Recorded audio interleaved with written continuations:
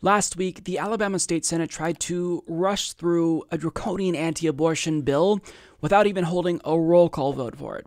So, expectedly, other lawmakers weren't too happy about this, and they spoke out, and chaos erupted on the floor of the Alabama Senate.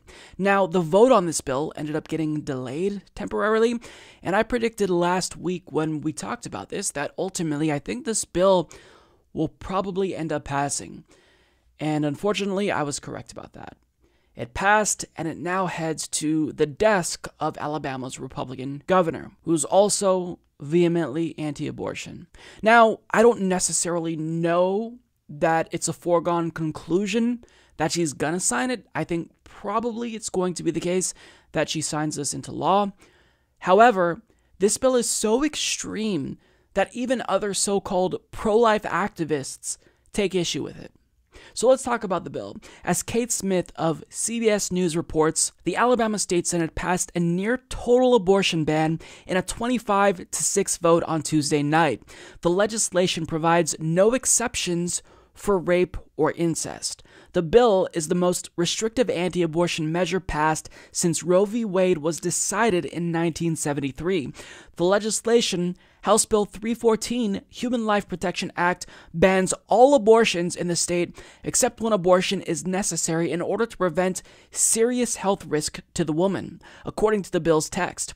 It criminalizes the procedure, reclassifying abortion as a Class A felony, punishable up to 99 years in prison for doctors. Attempted abortions will be reclassified as a Class C penalty. So this is downright barbaric. This is extreme even for the Republican Party. They're passing a bill that tells women, even if you are raped, you have to have that baby. That is not just immoral, but it is straight up barbaric. They're taking us right back to the Dark Ages. How cruel is it to tell someone who was sexually assaulted, someone who was raped, one of the most horrific things that can happen to a human being, that they are forced to have a baby? And if a doctor provides that person, a victim of rape, with an abortion, that doctor could face 99 years in prison. The Republican Party, at this point, they are irredeemable. The only way that American conservatism can be saved is if the Republican Party collapses entirely and Democrats become the new de facto party on the right, since they're already pretty right-wing already, and a new left-wing party emerges and takes the Democratic Party's place. Because this level of extremism is not healthy. It's destabilizing. This is insanity.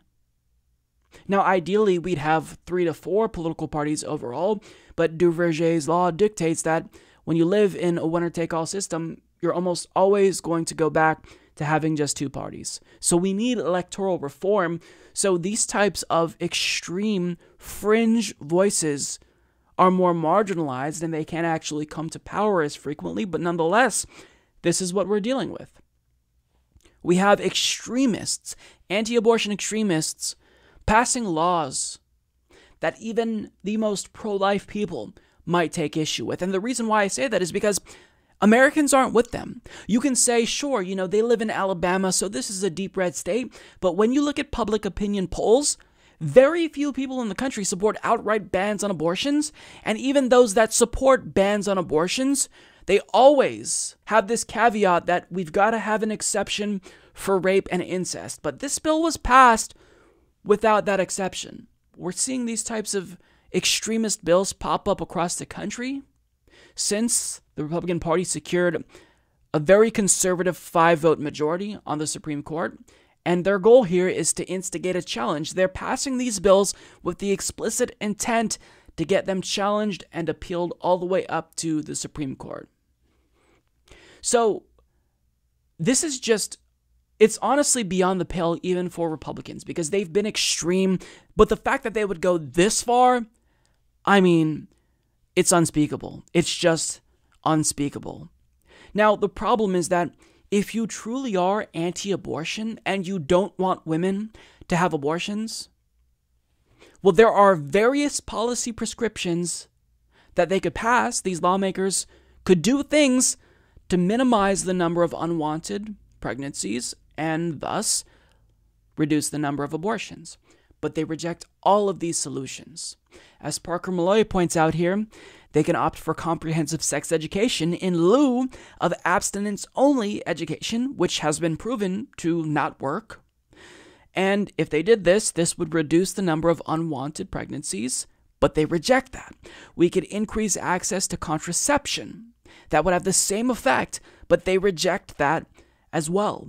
So they'll reject all of these solutions that are proven to reduce the number of unwanted pregnancies and thus reduce the number of abortions, but they swat all of that away.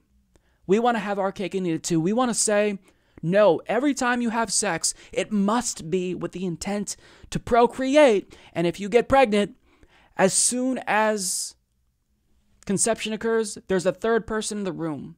That's another human being. You are not allowed to abort that baby. And even if you're raped now, you're still going to be forced to have that baby against your will. This is extremism. It's absolutely extremism.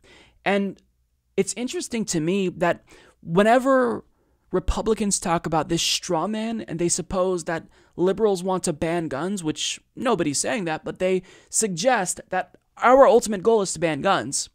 But they tell us, well, banning guns isn't going to work because criminals are going to do what they've always done. They're going to secure guns illegally. Now, I'm not comparing women to criminals, but if you extend that logic to the issue of abortion, if we make abortions illegal, do you honestly believe that that will reduce the number of abortions? No. Abortions will continue to happen, but the number of safe, legal abortions will decrease, and unsafe, illegal abortions will increase. And this isn't just me saying that.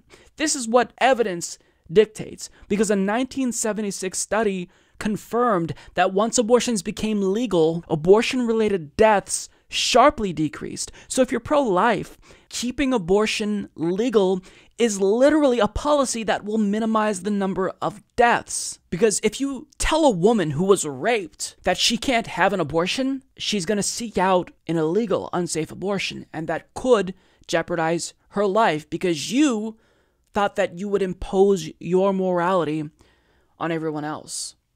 And truly, if you are pro-life, abortion should be the least of your concerns, because we have presidents in both parties that are bombing people, innocent women and children in the Middle East and North Africa. Donald Trump's first raid in Yemen resulted in an American girl being killed.